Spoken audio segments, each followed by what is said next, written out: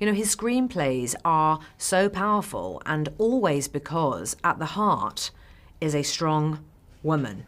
And it's not just that that woman is emotionally strong, she's physically strong, she's resilient, she's a leader, she's capable, she's loving, she's welcoming, she's kind, she's compassionate. And Avatar is just full of female characters like that. Right. And that's the world I want to live in. Right. That's the mother I want to always be. Sure.